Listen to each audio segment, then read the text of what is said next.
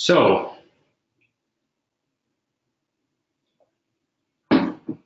I think we have covered quite a bit here in the context of how to come up with ideas, what type of megatrends are there driving, what kind of how to envision the bigger opportunities within whatever the initial idea or whatever the initial problem that you identify is. That okay, if we can drive that to that these kinds of frameworks and models, how would that idea look? How would the vision look like in a bigger format if we drive it through that? And perhaps through that process, and most likely through that process, you are more able to see ideas that have low probability, or where the idea's value is much less than another idea that you have, or your idea changes and expands when you see a bigger opportunity while you still see the same market and customer base.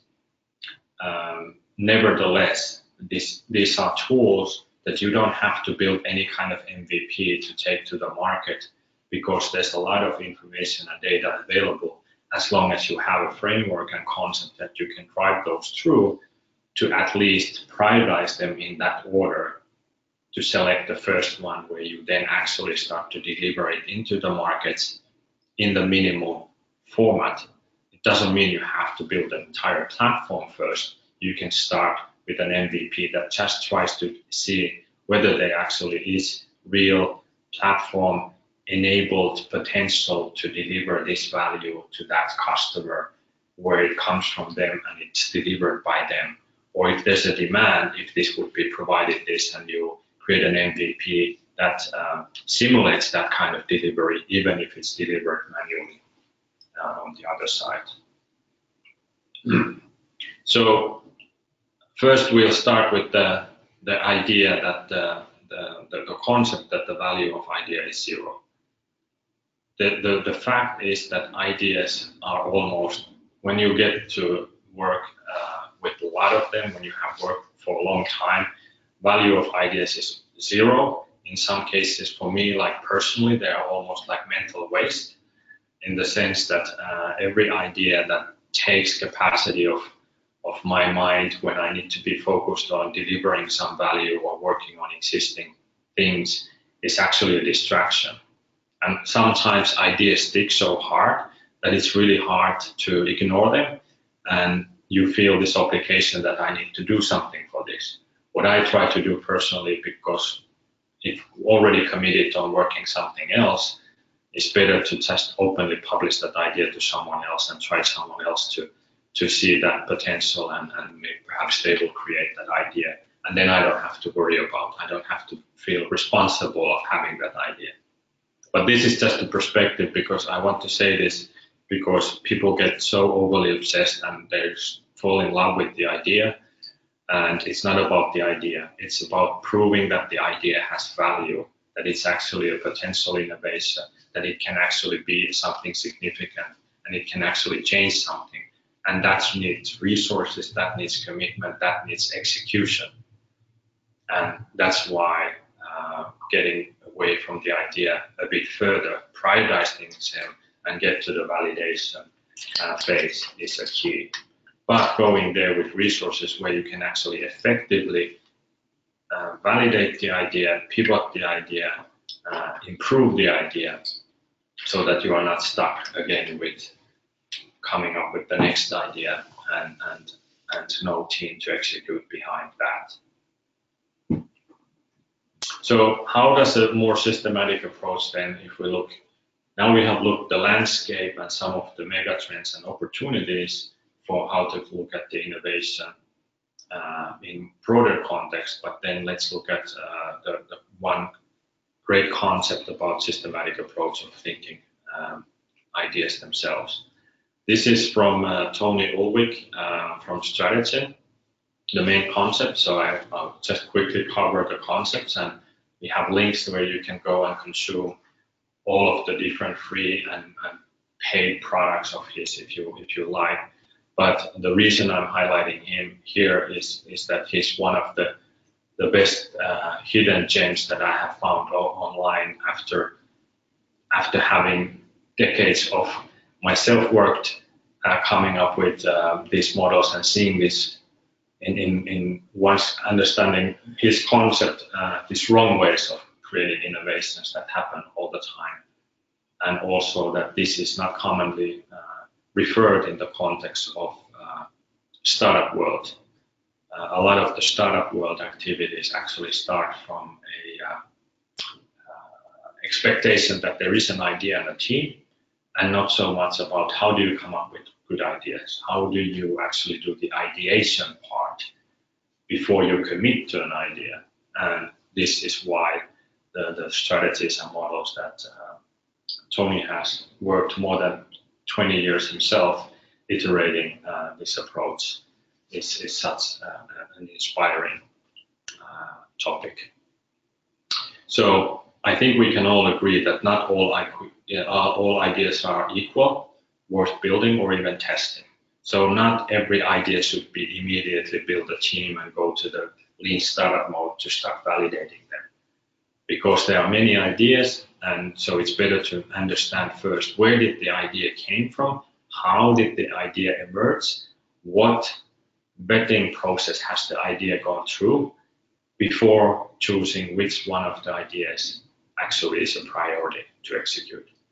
And I also want to expand this a little bit more. So it's not about do we build a table company or do we build a camera company. I'm not talking about ideas in that level. I'm also talking about ideas.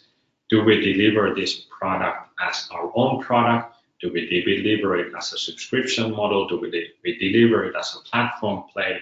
Do we deliver it as what way? Even if it would be the same solution on the way, because the innovation is a mix of many elements. It's not just about the actual value, it's also all the mechanics of how that value is delivered and all the technologies that are used and selected to deliver that. So this is why the ideas is important to understand in more specific ways. So why ideas are worth nothing is usually exactly because everything begins with an idea. So it's about coming up with multiple ideas and then start trying to prioritize those, brainstorming a lot of ideas, volume of ideas, and then going immediately into lean startup mode to test those ideas. So one way we can think why is there so many failures in early startups is that they go through quickly to the market validation mode and don't spend enough time or don't know enough about the strategies and opportunities at the ideation phase to choose more potential ideas. So basically this means that there's a random, a lot of waste process. And anything that has random, a lot of waste approach is not a good approach. If there is already known, tested, validated, statistical, factual things to do it better, then that is a better choice. So typical approach in ideation is that a lot of ideas, let's look at the markets where these ideas would fit to. Let's think of the markets that this idea applies to. Then let's look at what kind of needs there could be that we could make our ideas match with. So let's try to find the markets, let's try to find the needs within the markets with our idea. I think this sounds familiar for those who do product market fit in that way, where they start with the product and find market fit. So that's a typical way of thinking of ideas. And then comes the strategy or business model of how do we capture value if we find the market for this idea and if we identify the needs within the markets that fit this idea, then we can come up with a business model where we can apply this. So that model is of course the dominating model, and that model is of course free for anyone to use and repeat as many times they want in their lifetime and see how that works. But you may want to consider another approach to test at least every once in a while, or test one first, test another one, then what could be the alternative. So in this model, the growth is left to chance. So it's about volume of ideas, hope to find markets, hope it meets needs, hope to find strategy, and hope itself is not a strategy. It should not be approach. Business should not be about hoping. So it should have those elements where we first consider the markets. It should have those elements where we look at the needs first, and we should look at that it's strategically sound to deliver.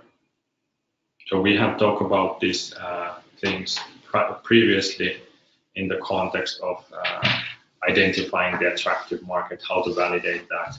We have discussed in this earlier in the context of customer needs. These same elements exist in the ecosystem canvas, in the platform canvas. These exist in the looking at the vision and mission phase. So when it comes to ideas, we should really start from these elements. So the right approach, start with the markets, make sure there is a big enough market, or there is a growing market, or there is a changing market with unknown potential. It's going to be small or big, that are driving by those mega trends. Then drive in the existing needs. So you don't need to come up with new needs. Their market already exists, tons and tons of needs that are serviced by existing products or services. But that there is unmet needs. And again, this music is a great example. When the iTunes store was on a tipping point and it was growing, of course, it was just when that was happening, it was hard to see that, of course, there's unmet needs within there, because it was not a perfect experience. And Spotify today is not a perfect experience. Someone's going to figure out an unmet need within that context where people are suffering with some pain points that the Spotify has. Whether that will be big enough need, whether that can be delivered by new technology or enabled by new mega trends where people want to have the music differently, will be seen. But this approach and these strategies of finding and seeking is the approach. Then looking also the strategy. So in case here we have the markets, we have the customer needs. So now we are talking about the mission. It's like, what do we want to deliver and to whom? What value to whom? So market is the who, and what value is the needs. So value is delivered to remove the pain. So what needs they have, so that's the mission. So once you figure out the mission, you already have covering parts of this, but you may want to still look also more broadly to make sure you land in the right balanced combination. Strategy is then, do you want to do ecosystemic strategy? Do you want to do a platform strategy? Do you want to do a traditional linear business model approach? Do you want to do Airbnb for X? Do you want to do a strategy that focus on just the high-end customers, just the highest paying customers, and then you come down from there, like Tesla did with the electric cars? I mean, these are all then components, and is that doable? So you validate these, and these are still theoretical validations, but these are better than starting with ideas and looking for the market. So now, if you validate that, yes, there's a big market that has this needs opportunity, and there is a sound strategy that we are capable of by choosing these tools initially and these existing solutions that nobody has yet combined this way, we could actually enter that market with this approach, and we could come up with an MVP model that we could start here to validate whether we are appealing in the eyes of customers. And now you start to think of ideas, and now you start to think these ideas as more concrete market entry ideas. So eliminating change or chance. So market size, just how looking at market how it is today is a wrong approach. There's also another approach to really consider what the market could be, when we have to look at the market in a way where markets are changing, like the fintech market. A lot of the finance products are going to be embedded into other product experiences, like getting a credit at the time when you are in the e-commerce store instead of going to credit at the bank at the time, or saying for travel insurance, buying the insurance at the time when you buy your tickets instead of having to go an insurance company figuring out an insurance that covers you for all kinds of different situations. So you can define a market more of what is the price, what are the products, and what are the buyers. And you can find new market opportunities and new markets in a way where you look at not from the eyes of what is the music industry, but maybe you look at in more of what is a music experience industry, where buying individual songs or music in one channel is one, and then experiencing it live is another one. And can you combine and create a market out of that? So basically, if you look at the customer's experience and you can look at all the experiences they have in the context of consuming music, for example, in this case, is this job to be done. So what is the job that they're trying to get done? So someone is trying to listen to music. Okay, that's a job to be done. Then what steps do they need to take? What is the process to do that? And what are the pain points that the current products and services have? So now we are looking really how to come up with a mission. So what is the market, in our opinion, the customers or the market? So to who are we servicing, and the value, what we're servicing, what is the job that we are helping them to do better? Is it faster, cheaper, better? Is it more reliable? These are the different factors. So the statistical view that into this that is factual in regards of that those who try to come up with new products and ideas, 95% have not defined what the customer need is. And there's two dimensions. They don't know what the need should be. So what does that need actually mean? How do you describe the need? And then actually seek to find what those needs are. And then to really focus on that need, to understand that it's a job that the customer is trying to do. It has a beginning and it has an end, and there's a process in between, and there's things that they need to do to get it done. What is that, and how it can be made better? So of course, Uber case here is a great example. The taxi experience before Uber, the taxi experience after Uber. The job to be done was, I need to get from A to B. I don't want to use public transportation. How is that job that I need to get done? And how it's done today, there's a beginning, there's an end, there's all the steps in between. How to make that better?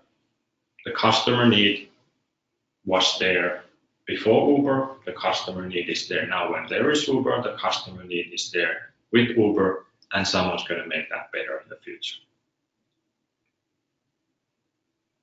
So then looking at these needs and then prioritizing the needs first and prioritizing the solutions of how to make it better are how to come up with much better ideas. How to make it quicker, how to make it more efficient, how to make it more successful, so that there's how to make successfully, for example, that how Google search results would always give me better answers faster, right away, instead of, well, that didn't really work. I need to come up with the better search word. So that's why Google makes these suggestions when you type, is that how they have improved and trying to make that you get more successful outcomes. They try to influence your question and guide you, giving you ideas how to ask a better question than just putting a generic search word there.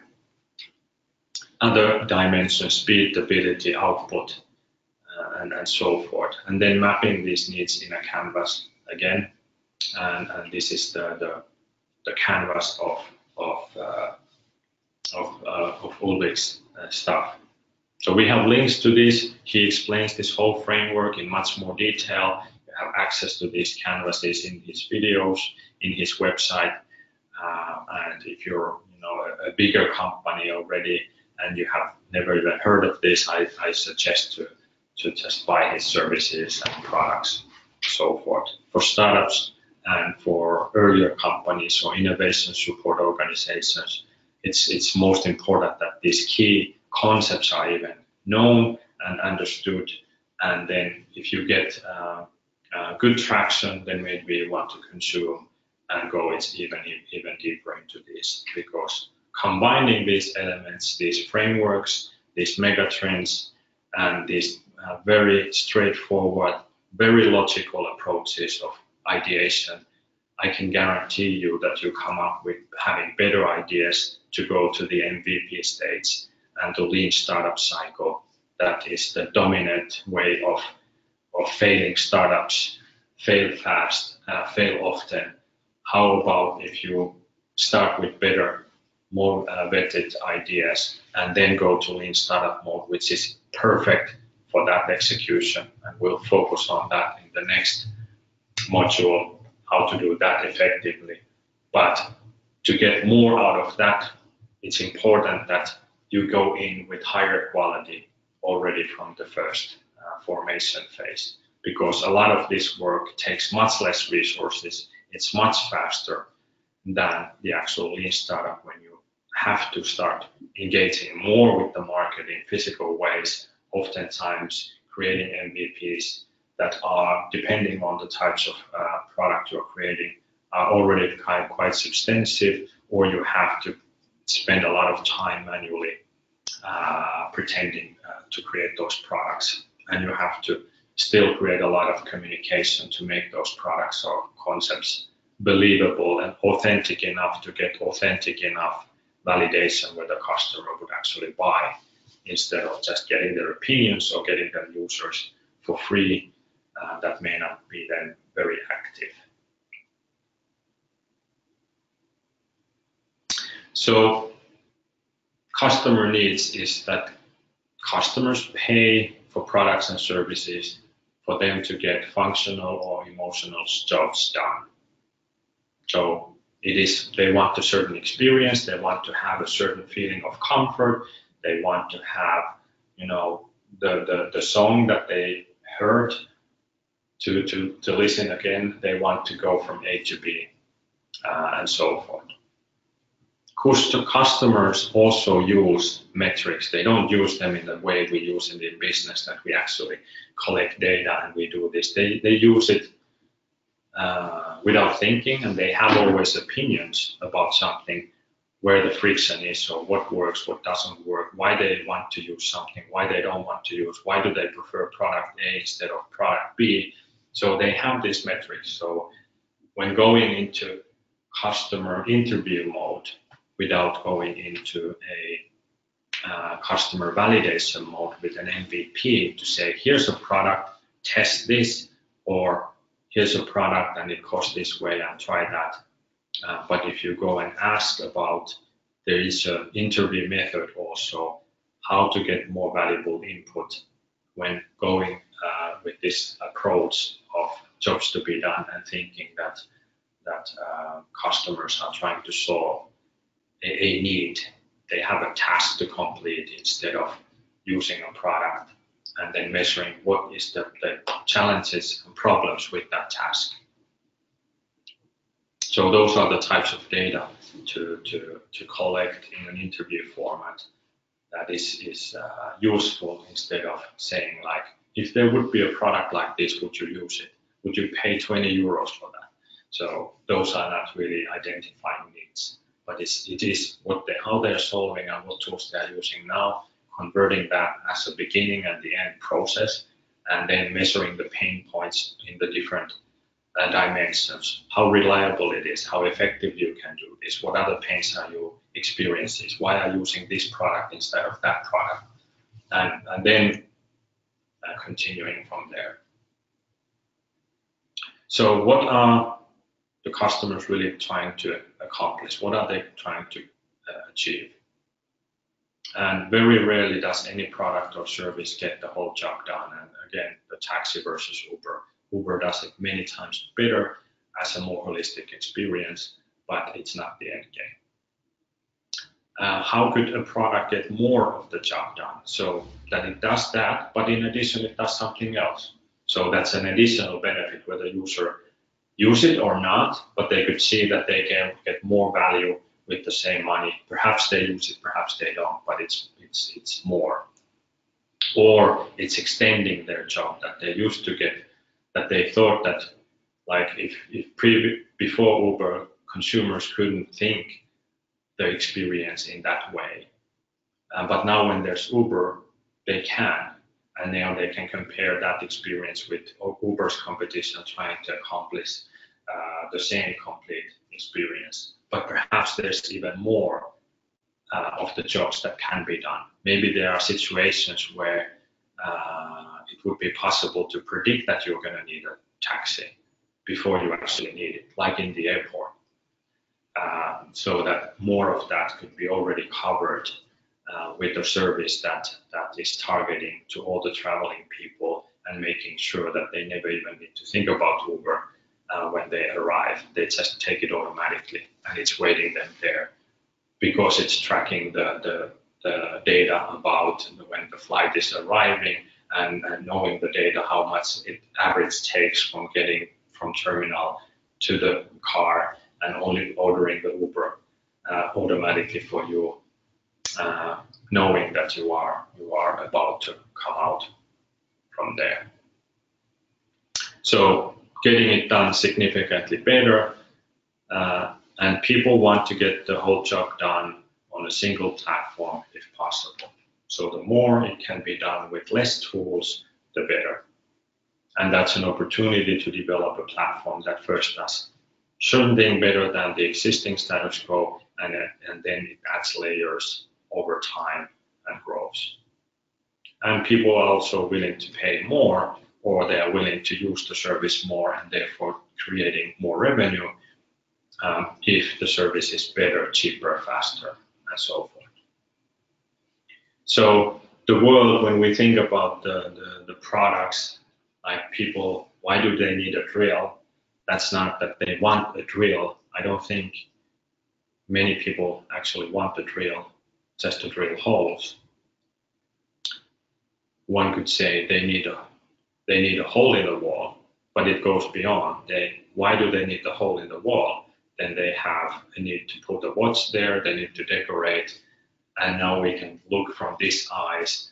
Okay, the job to be done is that I need to hang a lot of paintings to my wall. Now the answer could be that there isn't a drill involved at all. It could be a better product to hang the products to the wall. So this is the lens of how to imagine the markets, the potential markets, how to measure the size of the markets, how many has that kind of job to be done, and then designing a better product for that. So identifying the market to the lens of what jobs are there to be done, what are the needs involved, how are those jobs being done at the moment, so the needs are the pain points within that, and then what kind of ideas can we come up with as a solution for those needs, and then how can we deliver that in a scalable way, in an interesting way, using the technologies and solutions of today. These are all desk exercises to come up effectively with your co-founding team with commitment, spending, I don't know, 1 week effectively, spending 4 full days just on these topics, doing research effectively, that I guarantee you will have a better starting point to start building your MVP than jumping from your idea and directly to start validating with the product or MVP representing a product to be built. So creating ideas for growth, product strategy is then the delivery method, so you can take low cost distribution, breakdown of radical sustaining product improvement. How do you do that? So opportunities dictate strategy. So once you have the opportunity, once you know the needs, then you can figure out what is the market entry strategy. And you want to do the validation phase in between before you start to believe that there is actually a market. It's still a theory, but you want to go there with the best potential, market potential concept to validate. And if validation for that fails, then go for the next one. But you can only keep repeating this if you have committed team that is committed on success, that is committed on the mission to actually remove that pain from the market, regardless of the idea or the solution that we are going to do that. And that's why vision is important. That's why identifying the market and the pain and the need is important before jumping into ideas. And that's why this kind of just doing idea first and then going to the market validation and seeking a product market fit from the perspective of product first, market second, is not necessarily the best approach. So idea types, you have creativity triggers, you can do the platform, you can do the business model, you can do features, you can do the go-to-market strategy driver. So you may want to start with a certain customer segment, sub-segment, and you can do ideas in sequence. So you can first identify a bigger opportunity, but you can then scale it down and see what is the idea within the idea, what is the minimum version, the core of the onion, where then you can grow out of that. And the criteria is really the outcomes. So what are the outcomes of this? So are we successfully delivering value? So are we creating a better experience for the customers where they get the job done better, faster, cheaper? And we can prove that. The measures show we do that, and now you have all the information you need to become very attractive for external parties and investors to join, because it's all about how did you arrive to that idea, how did you validate that, what are the numbers saying that make everyone excited when you have big enough vision. It's not about I have this idea, this is who we are, this is what we have done so far in context of MVP testing and finding the markets. There's more things to that. And you should, of course, balance all of this with cost, efforts, and risks involved, specifically for the sequencing of how you enter the market and so forth. But this goes into your milestones planning, this goes into your strategies, core strategies, how you navigate that unknown parts. So all of this segment of the how to drive, how to come up with ideas the right way. Here's small links. We have links also later on the page to referencing others. But I wanted to highlight this separately because this brings and resonates very well with the thought process where we work and put so much effort on the mission, vision components that are already more traditionally known, but the product and innovation context is kind of lost in between, and the ideation part is not really properly covered that in the level how much knowledge there is available.